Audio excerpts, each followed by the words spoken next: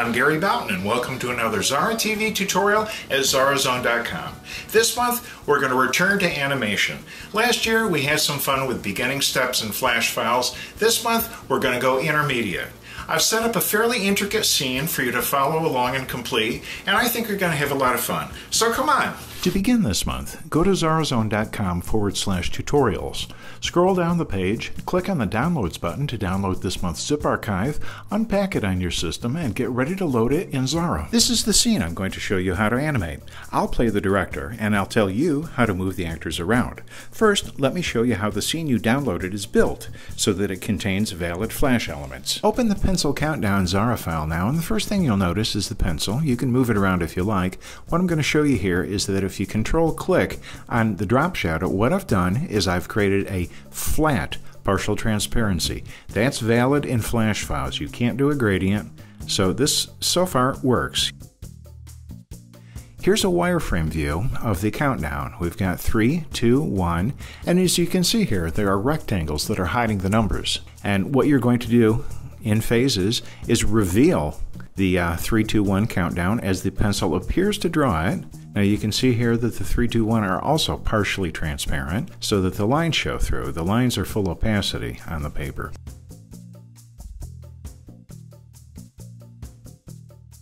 If you open the page in Layer Gallery now, press F10, you'll see the order of shapes in this document. The ruled lines are toward the top, the shapes, which are the numbers, are toward the bottom, and the rectangles you'll move to reveal the numbers as the pencil moves along are toward the top. The first thing you want to do in this document is to name your actors. Your actors are the shapes that you move around. Without naming them, Xara can't create smooth in-between frames. With the selector tool, select the pencil and move it toward the top left. Once you've done that, go to wireframe view, and let's position this over near the beginning of the 3, and that's going to be our first frame. And you know that there's a shape underneath that will reveal it. Now right-click over the pencil, and from the context menu, choose Name. In the Name dialog box, type something evocative, such as pencil, click Add, and you can close it now. Now that this actor, this pencil, has been named, it can be animated in Xara. However, there are other actors, the rectangles, that need to be named so that they can be moved and reveal the numbers. Fortunately, I've done that for you.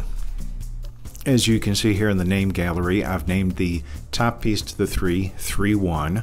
This one is 3, 2.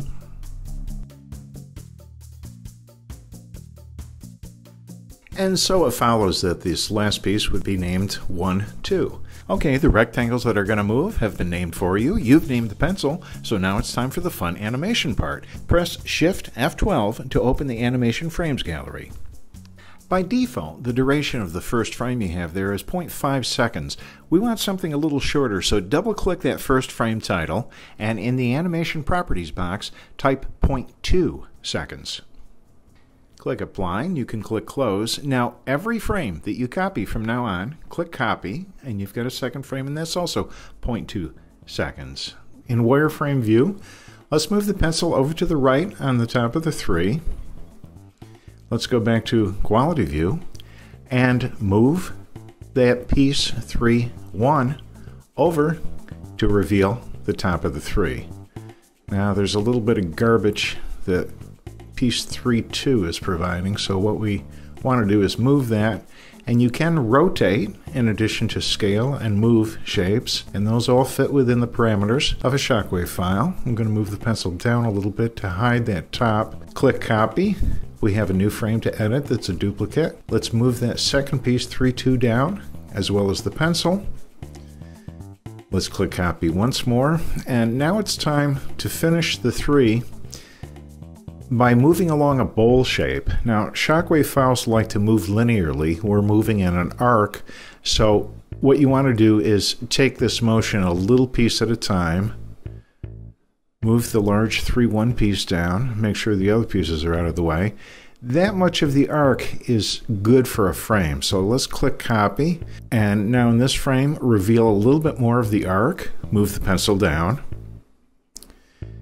and we look good. Click Copy again and reveal this part of the arc.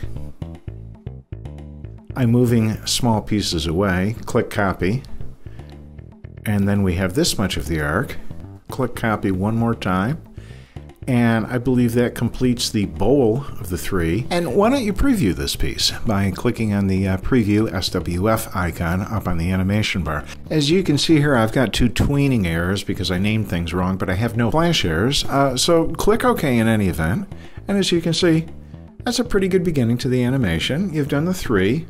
Now let's work on the 2 to reveal the number 2. So click copy, and I'm going to move the animation frame out of the way here, and go to wireframe view to see where the beginning of the 2 is, and move the pencil and move any objects that shouldn't be there totally out of the scene. So we're beginning at the 2. Let's go back to full view, and I'm going to copy twice so that there's a pause between drawing the 3 and drawing the 2. Now I'm going to move piece 2, 1, I believe, and rotate a little bit to reveal part of the 2.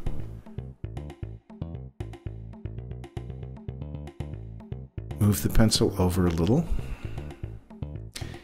And once we've copied, I'm going to rotate this piece to reveal more of the 2. Again, we're doing an arc, so we do it in little motions, little steps. Press copy, and let's go to wireframe view and see where the pencil needs to go. That looks pretty good. And what I'm going to do is move piece 2, 1 down, press copy.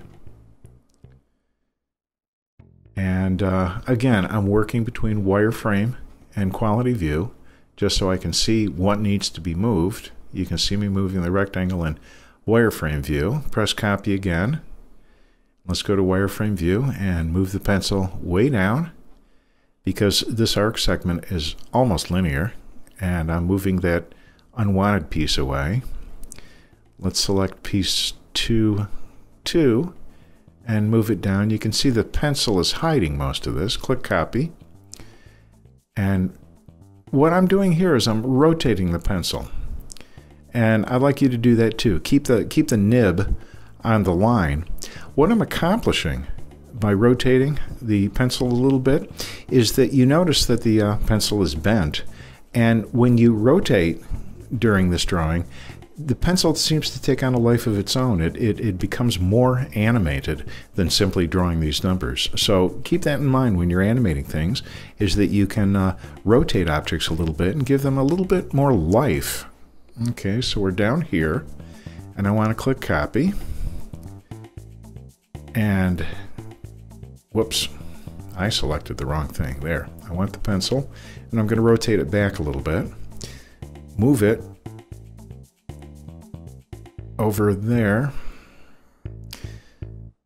So you can see those 2 frames.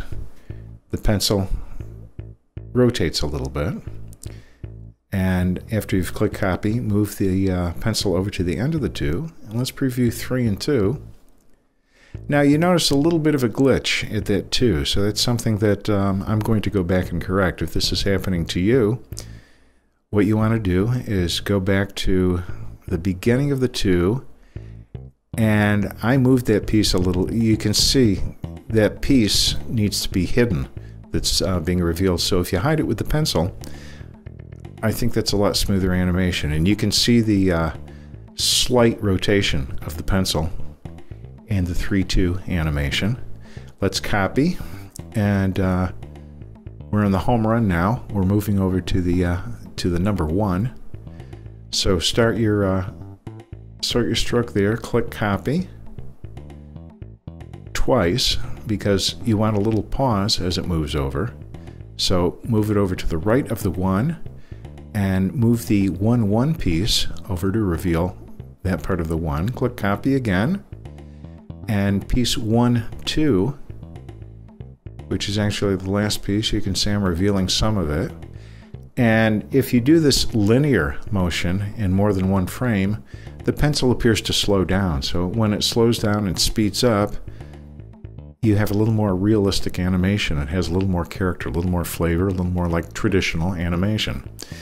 So I'm going to copy again, and one of our last frames here is to move the pencil away, so it's clearly 3, 2, 1, and that will be the end of the animation. What I'm going to do is I'm increasing the value here at the very end for the very last frame so that there's a pause between the last frame and when the animation cycles again to the beginning. So, given that, what I think we can do now is preview. When you're happy with your work, you can get your animation out of Xara by choosing File, Export Animation, and then from this box you can choose Shockwave, Animated GIF, or AVI file format. I hope you've had fun with this intermediate adventure of animation this month. Think of the variations that you can do with this technique of reveal, and I'll see you next month at